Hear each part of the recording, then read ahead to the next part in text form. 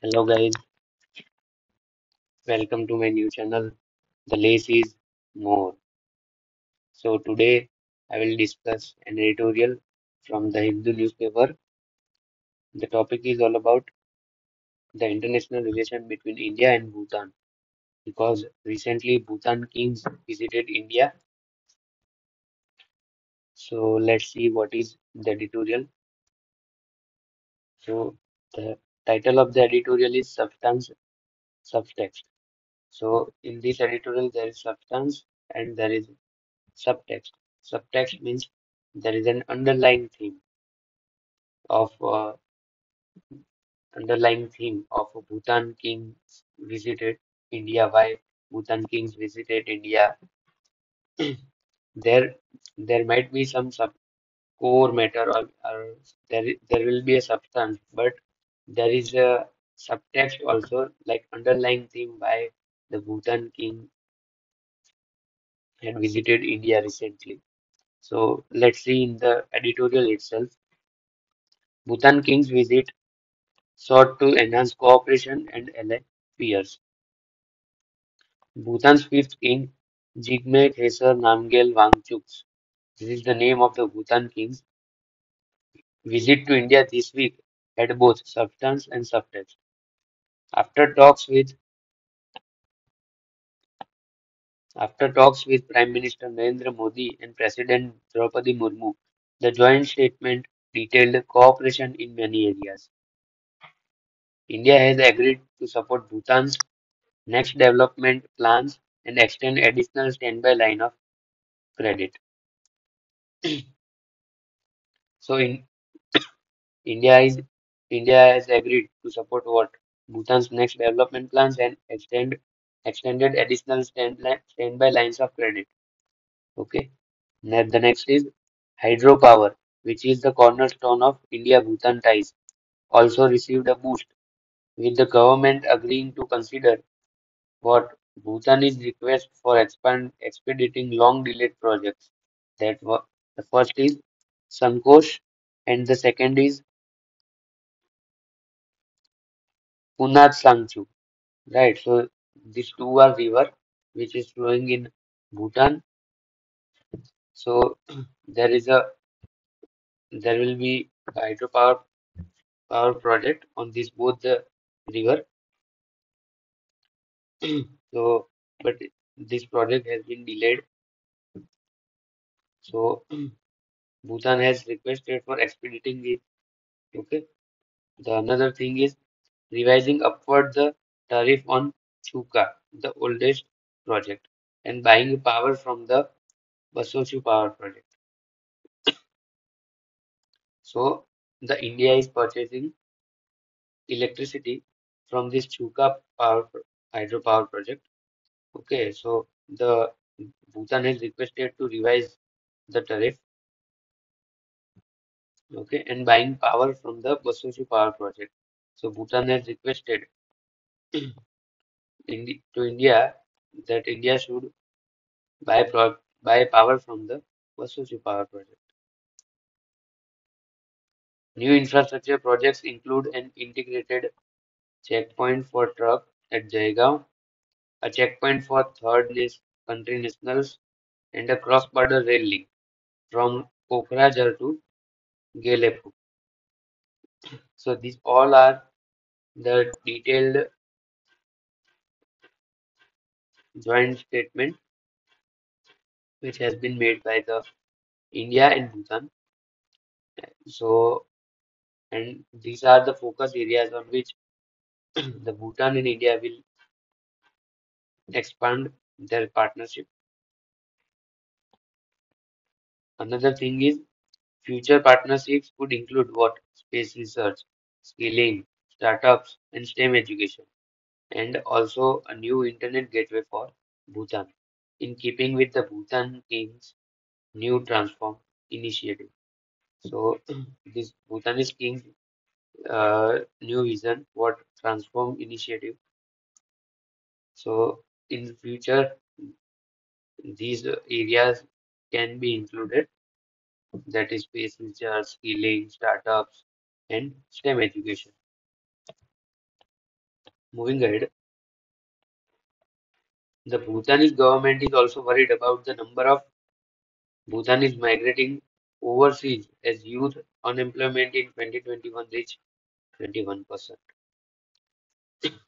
India too needs to pay more attention to this brain drain. Why? As in the past, what? Bhutan's elite would have been educated in India. So India stands to lose its edge in Bhutanese policy making and public narrative. So as this youth is going overseas for studying rather than coming to India. So earlier Bhutan's elite class would have been educated in India. So if this elite class has been educated in India, then they might have slight inclination, a friendly inclination towards India. So it's called soft power. So India is losing its edge in Bhutanese policy making and public narrative, and thus the projects outlined stand to benefit Delhi and Thimphu in keeping the talent within. So these new projects, which has been outlined, will benefit Delhi and Thimphu. That means India and Bhutan in keeping the talent within. So the soft power is much more of importance than any kind of hard power, right? So this would again give benefit or opportunity to India so that it can again gain the public narratives and can have an edge in the Bhutanese policy making, right?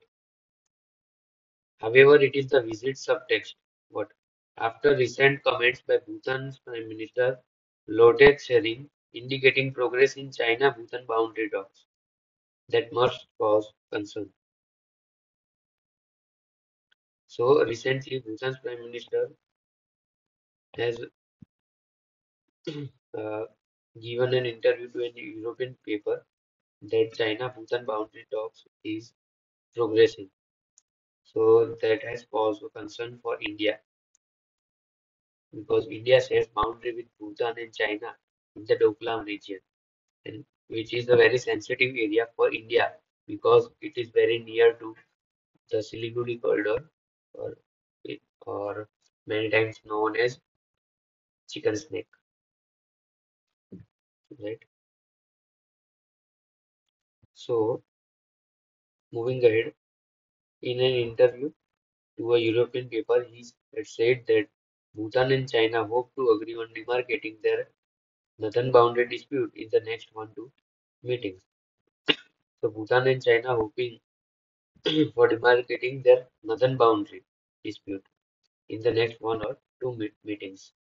This must set alarm bells ringing as China has offered this demarcation as a part of a packet deal with Doklam, which is the area near the tri-junction with India and strategically sensitive given its proximity to India's Siliguri corridor. So this this must have set an alarm bell ringing as a sign of danger, right? Why? Because China has offered this demarcation as a part of packet deal with Doklam. So China has offered to Bhutan that we will agree on this demarcation if we would have been given a major part on the Doklam issue, right? So that might be a packet deal. I'm not saying that it is, but it might be a kind of packet deal which China has offered to Bhutan, right? So while Bhutan is clear that all talks about the tri-junction would be trilateral, India's concerns extend to any change in the area surrounding it. So there needs to be a full clarity on the issue. From the very starting, Bhutan is very clear about this tri-junction, and it has said that the talks about this tri-junction would be trilateral. But India's concern extend to what? Any change in the area surrounding it, right?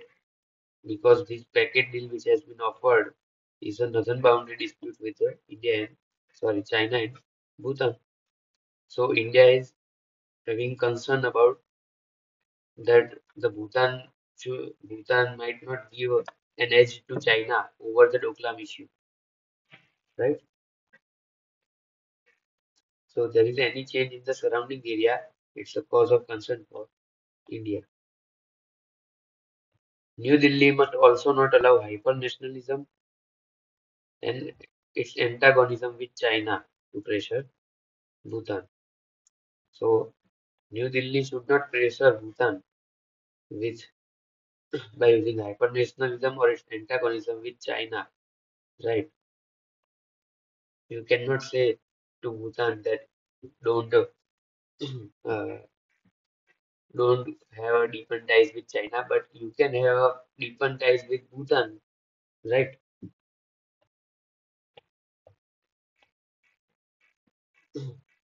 India's time-tested ties with Bhutan have been predicated or established on not seeing each other in terms of the difference in their size, but in counting each country's prosperity as a win-win for both.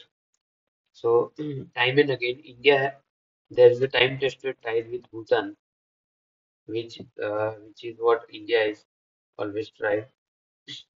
So, these ties have been established on what they not see each other in terms of the difference in the size, right?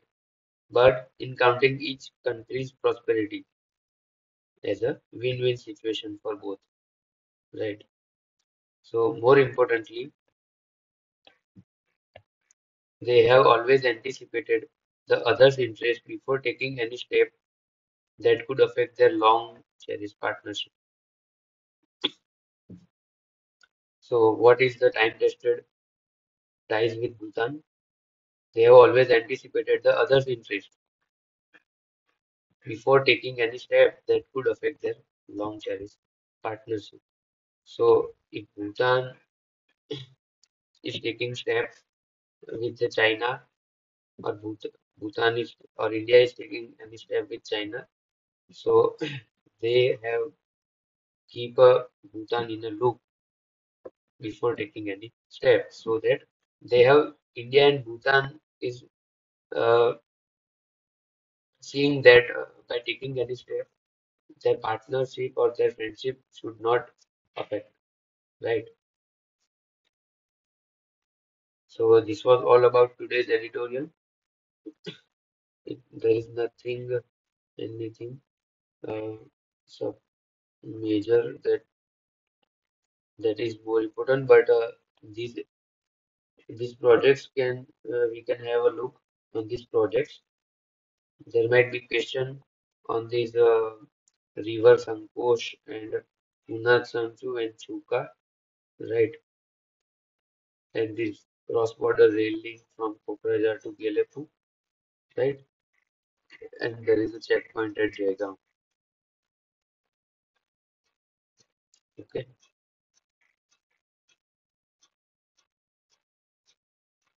so this was all in this editorial, right? Okay, thank you guys. Signing off for the day. Bye bye. Good night.